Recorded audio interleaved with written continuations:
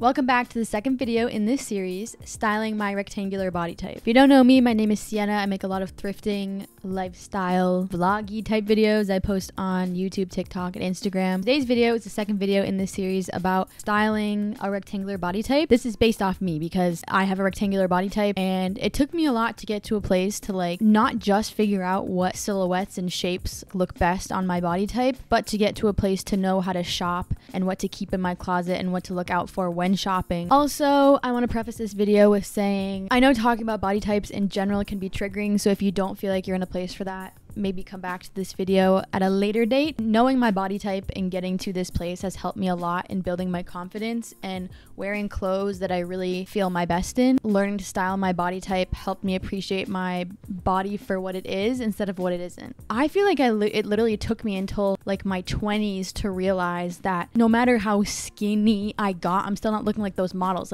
This is a body type, it's my frame. And the media pushes this model-esque hourglass shape.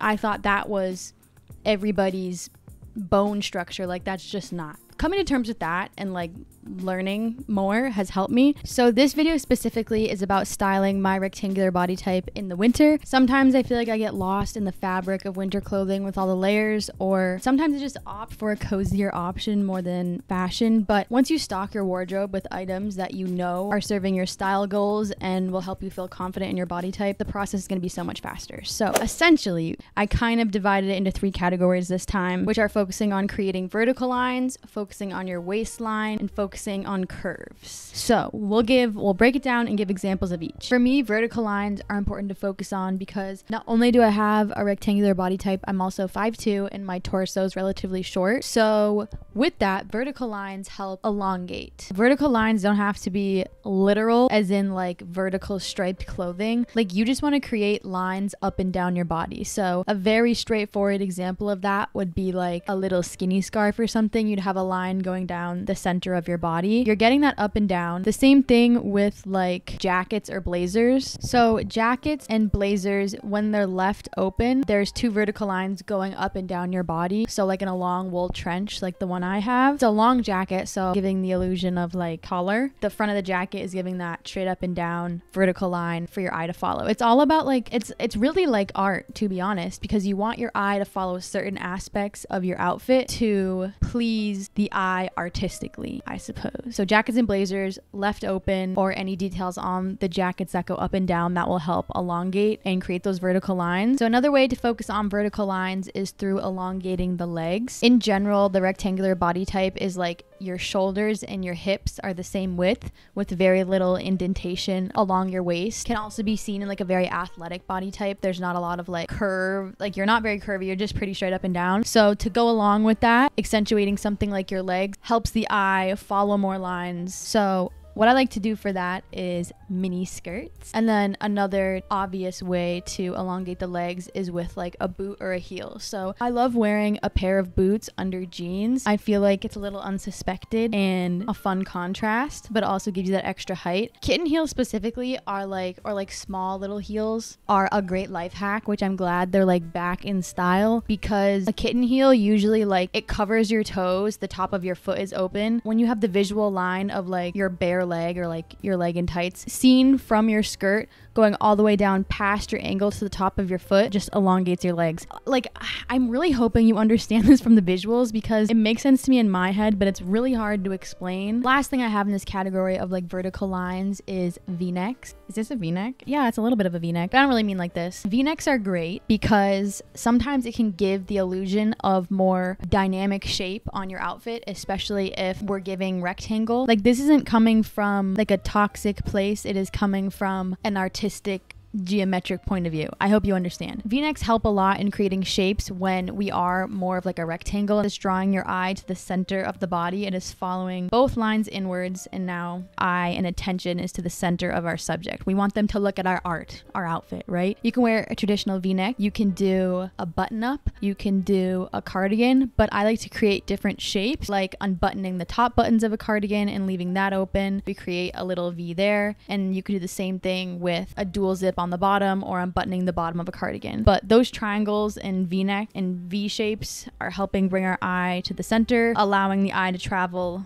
up and down the subject. We are art. So moving on to the waistlines. I was gonna have this category as like horizontal lines because that would make so much sense, but it really is about the waist here. So for waistlines, being a short torsoed 5'2" rectangle, the waistline of my outfit matters. This doesn't necessarily have to be the waistline of your pants, although I do prefer low rise because it makes getting dressed a lot easier for me, because I know I want to hit that waistline on my body, because drawing a line across my hips increases the width, which is giving the illusion of wider hip instead of shoulders directly over hip, accentuating the rectangle. Low-rise jeans definitely help hitting that horizontal line across your hips, accentuating what you do have and creating contrast with your waist and your shoulders. But the waistline doesn't necessarily have to be where your pants or your skirt hit.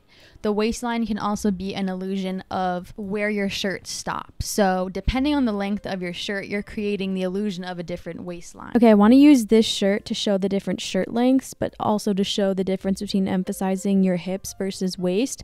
This one is hips because the shirt is longer, and then if it stopped where the skirt started, this would be emphasizing the waist, which I think makes me look way more boxy. Longer shirts that go past your waist and more hang out around your hips are creating a vertical line across your hips, elongating them horizontally and creating the parallel to your shoulders. And then sometimes it does even give that illusion of an indented curve around your waist.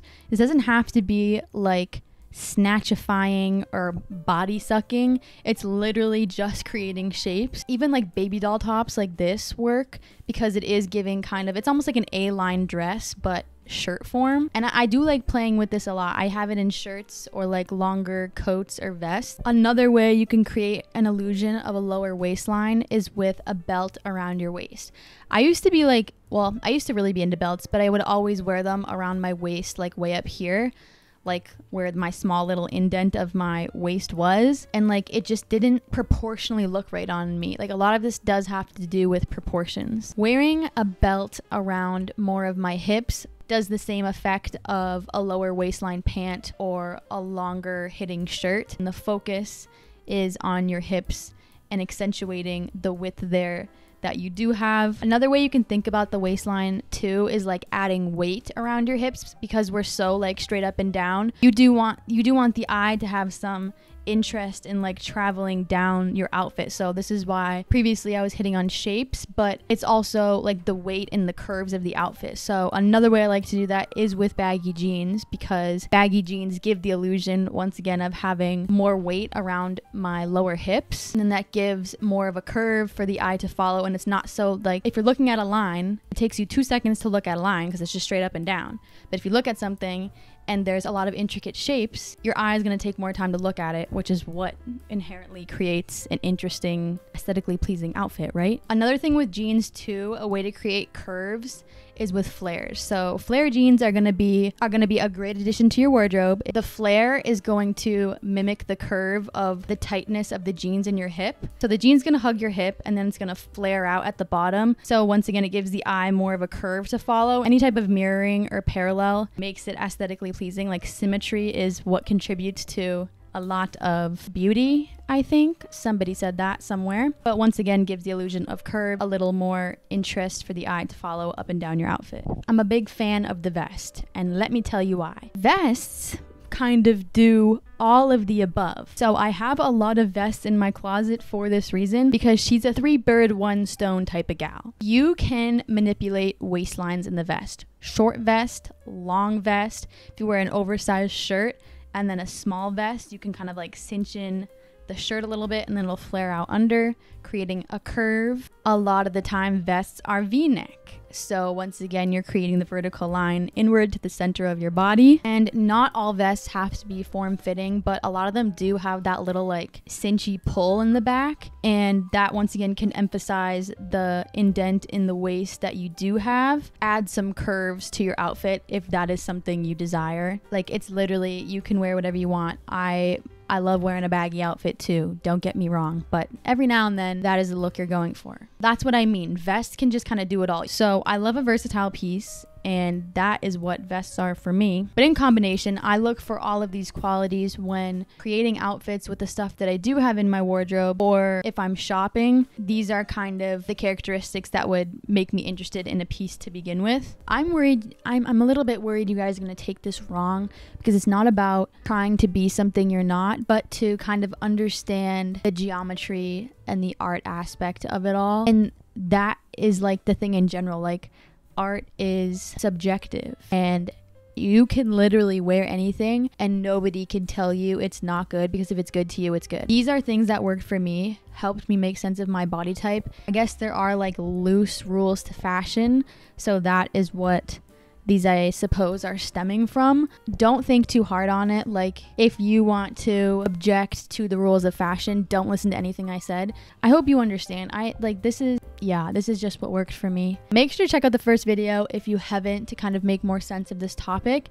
Also, let me know what video I should make next in this series, because I guess I don't know. Like, do you want one for every season? Or we could be like how to shop for a rectangular body type. Like, I don't know. Let me know what you think. Thank you for watching, and definitely follow me on TikTok and Instagram for daily content. I'm on the daily grind, okay? Love you. Bye.